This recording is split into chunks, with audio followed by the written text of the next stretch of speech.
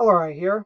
Some time ago I did a video on hammers and mallets that I've either seen used by other leather workers or have used myself. Something I'd like to add to that. This is a refractory hammer. It was developed in the 1930s and was originally sold as the Bossa hammer. Today it's more commonly known as the split head hammer. It's intended to be used for tapping and knocking out refractory bricks without damaging them. Often these bricks are used in temporary furnaces and like things, and as they are not cheap, the necessity was for a hammer that had a heavy weight, but wasn't as hard as a steel or iron-faced mallet and didn't bounce like a rubber mallet would. I'd also heard from a few older leather workers that in past decades they had seen one of these things being used on occasion for leather work, which was what first sparked my interest in it. About a year ago, I finally purchased one for myself, and having used it extensively now, I want to talk about it. These come in a variety of sizes. This one is a number 3, and it weighs a little over 2 pounds, which is heavy for a leather-working mallet. But this shifts around depending on what heads you have in it, or if you have heads on both sides even, which is the really cool thing about this mallet. It breaks apart. You just turn this bottom nut and the heads come right out just like that.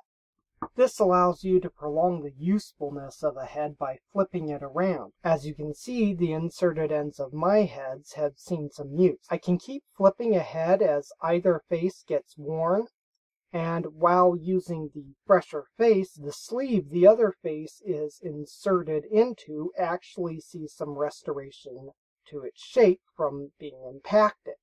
So I can go a lot longer before actually needing to use a rasp, file, and sandpaper to fix up a head. And when the heads finally are done for, I don't need to buy a new mallet because these heads are still manufactured and sold. And if you don't like rawhide heads, that's fine. They also come in that yellow plastic you see on lower end hammers, vinyl, urethane, even copper. So you can get a variety of heads or just the ones that have properties you like. You could even do something like one rawhide face on one side and a copper head on the other side to increase the weight if you bought a lighter hammer but you want a little bit more wallop. And that makes it a really versatile tool. With leatherworking, I found that I don't need to strike as many as 3 times anymore. I don't even tap. I just lift and drop, letting the weight of it do all the work. If I want to strike harder, I hold further back. If I want to strike lighter, I just choke up on it.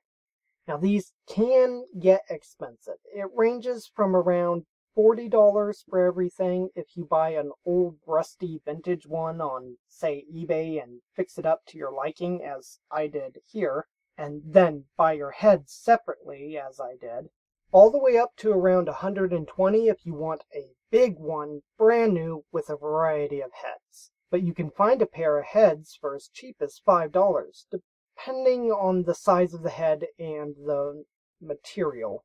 My impression after about a year of using this, I love it. I've gotten rid of my 2 other mallets in favor of it, actually. Painting it and keeping the paint on there is a bit of a pain, but that's a headache I bring on myself.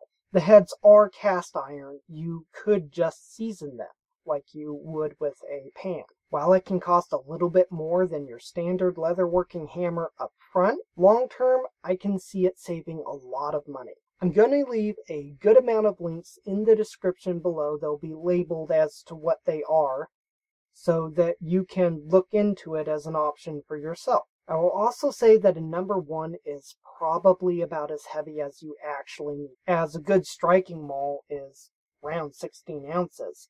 But with the striking maul, which kind of looks like a lint roller, you don't get an especially long handle, so the effective weight changes depending on where you position your hand, as I've said earlier, and I've just really gotten used to having this weight, and I can't really see myself using anything lighter at this point, because for me it's just so little effort.